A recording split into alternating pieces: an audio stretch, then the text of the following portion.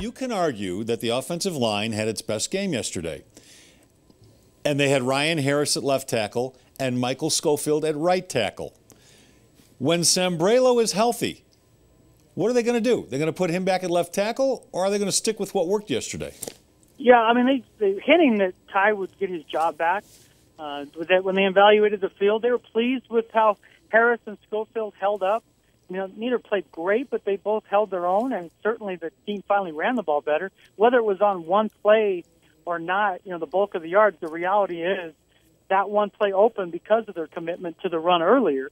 So as of now, they're saying, you know, and saying the types of things that Ty would have his job back. But to your point, Les, as we've criticized other offensive linemen, Ty Sambrailo has done his best as a rookie, but he hasn't graded out well. I mean, everything is graded kind of with this caveat: he's a rookie left tackle.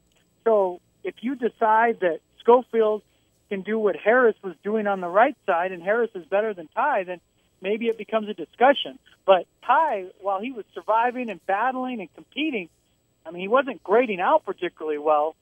So it is an interesting discussion. I would think that he would need to be completely healthy to get his job back, because if he's compromised, he'd be better off giving this line one more week.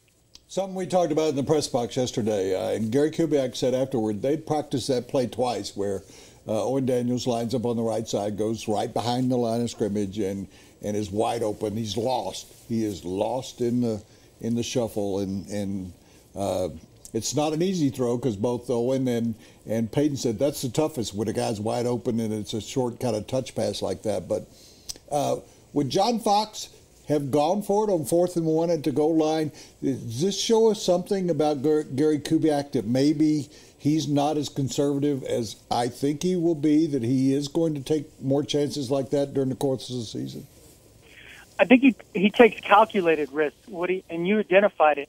The reason they wanted to go for it there wasn't just, oh, yeah, in my gut, I felt like to go. It was because, as you mentioned, they had practiced a specific play, and he's Mike Shanahan in that way, that they had it in the script, in the playbook, and he told his coaches and players during the week. Owen Daniels told me this. They said, if we get in this situation, we're using this play. So it gives the players confidence that that's what he's going to do. And with Coach Kubiak, there's no reservation of, should I go look at the numbers? He had already made up his mind that he was going to go. So I think it's calculated risk, Woody. It isn't, you know, Rex Ryan playing by the cuff, or the old, Western guy just having fun, the swashbuckler. That's not what happened yesterday. What happened yesterday was it fell kind of into their risk area, that he was prepared with a specific play. So does it mean they're going to go at 4th and 1 all the time? I don't think so. But that's what I love about Kubiak, though. He, like any manager, there's a paranoia that prepares you for 5, 6, 7 things that likely will never happen in a game. But when they do, you have something for it. And yesterday they had the play to Daniel. Troy Renck, beat writer for the Denver Post, one of the best in the country.